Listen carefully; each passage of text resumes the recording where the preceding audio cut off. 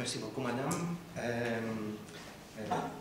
pour vos très gentils mots concernant l'agence.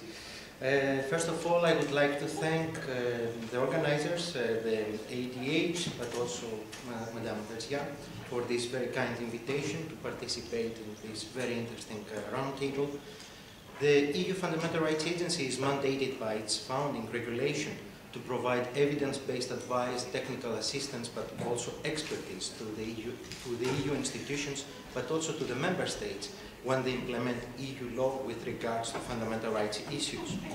Speaking about evidence, but also about robust data on Roma, already in 2009, the FRA published its Data in Focus report based on the findings of the European Union Minorities and Discrimination Survey, which supplied important statistical data showing that a substantial proportion of Roma are affected by high levels of discrimination. Of all the ethnic groups and migrant groups that have been covered by EU MIDES, the Roma emerged as the group the most vulnerable to discrimination and crime. Namely, on average, every second Roma respondent was discriminated against at least once the last 12 months when the survey was conducted. On average, 1 in 5 Roma respondents were victims of racially motivated personal crime, including assaults, harassment, but also threats.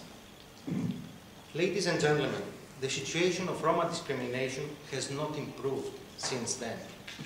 This was confirmed by the findings of the combined surveys that were conducted in 2011 by the FRA in cooperation with the UNDP and the World Bank, as Ms. Chairperson mentioned before.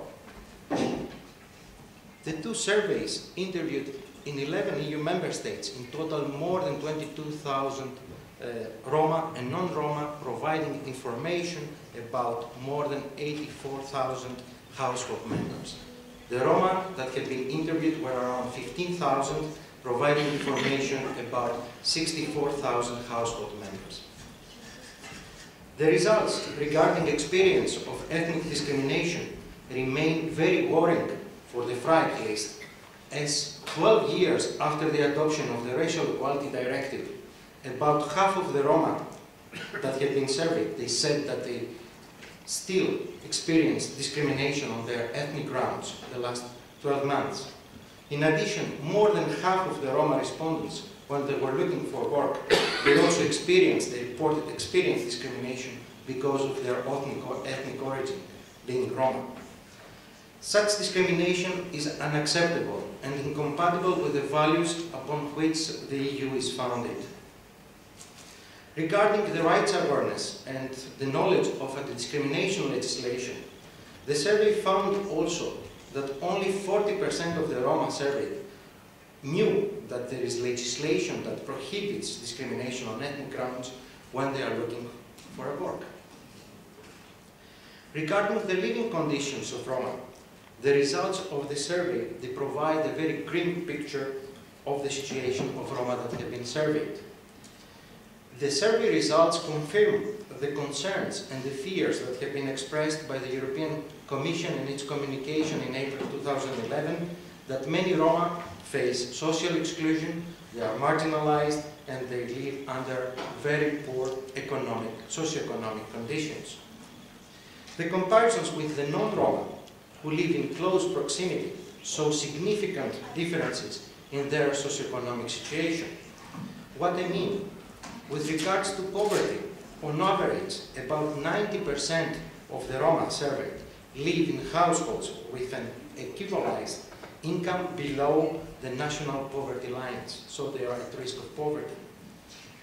Housing, about 45% of the Roma live in households that lack at least one of key housing amenities, such as indoor kitchen, indoor toilet, indoor shower or bath, and electricity. Employment. Equally, the results of the survey are disappointing, as 1 out of 3 Roma respondents declared that they are unemployed. As regards now the FRA, looking into the future, The European Commission communication of April 2011, the EU framework on Roma integration strategies, entrusted the FRA with three main tasks. First of all, to extend its survey to cover all EU member states, to collect regularly data on the situation of Roma following the four thematic areas of the EU framework in education, employment, housing and healthcare, and finally to work with the member states in order to develop monitoring methods which can provide a comparative analysis of the situation of Roma across Europe. In response, the FRA developed a FRA multi-annual Roma program of action which is based on three axes. First of all, we are going to repeat the surveys at the midterm, that means in 2014, but also at long term, at the end of, would be more probable in 2019, that means before the end of the 2020, in order to provide comparable data to measure progress. Secondly, we will engage between 2013 and 2016 in qualitative research in order to understand what is the best way of implementing Roma strategies at local level. We would like to see what works well, what doesn't work well, and why.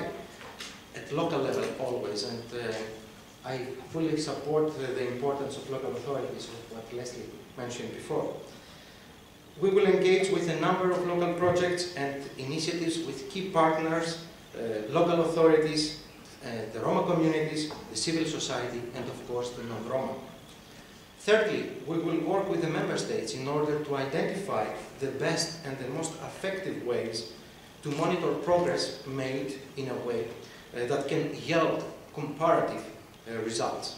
And I would like here to announce that already we had 2 meetings with member states representatives in the FRA premises discussing issues on Roma indicators, on inclusion, but also on data sources. I would like to end my intervention with a wish. I wish and I hope that the research activities undertaken by the FRA, as well other initiatives as the report that was presented here today, but also other initiatives of the NGOs that are present, will contribute altogether to accomplish the aim of the EU framework, which is to make a tangible difference of Roma people's lives. Thank you very much for your attention.